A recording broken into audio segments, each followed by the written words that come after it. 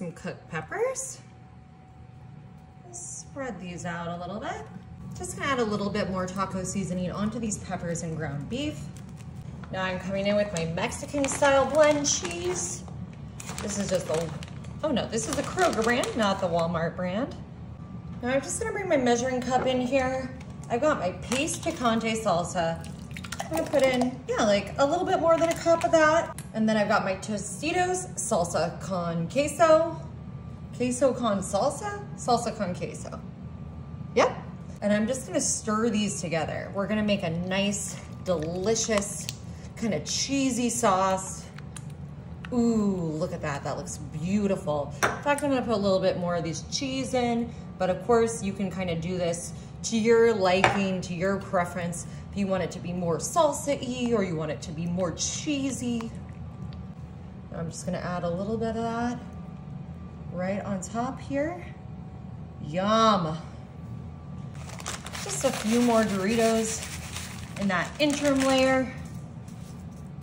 Let me just, perfect, just for a little bit of crunch. I'm gonna add the rest of my ground beef. This was 2 pounds, babe? Yeah, 2 pounds. 2 pounds. Just because we like this really meaty, you could always make these layers, you know, shorter, smaller if you preferred. Let's come back in with the rest of our peppers here. Just spread those out. Yum. Just a little bit more.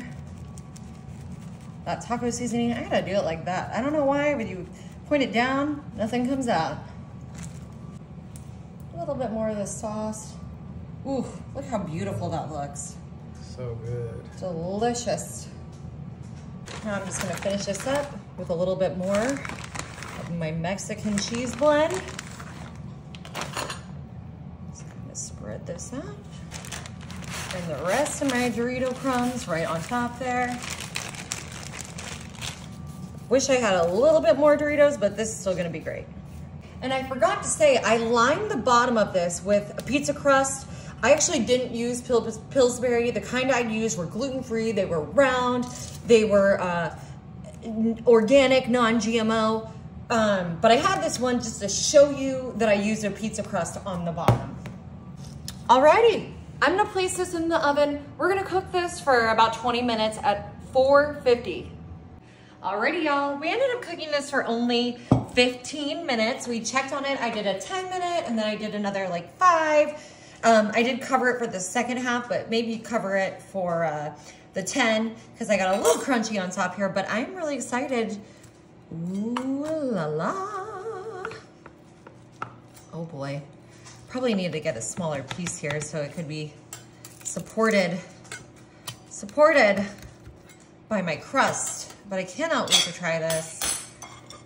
All right, let's get down under here. Our pizza crust. Oh, fabulous. Those fabulous layers. Wow, look at that. That looks so good.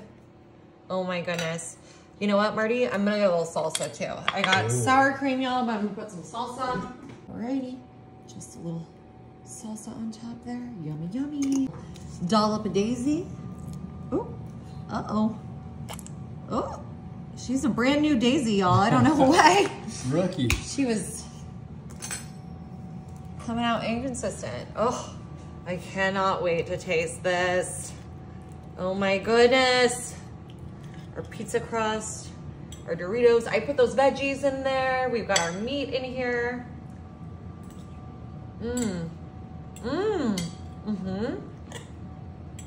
With the veggies, it's perfect, really delicious.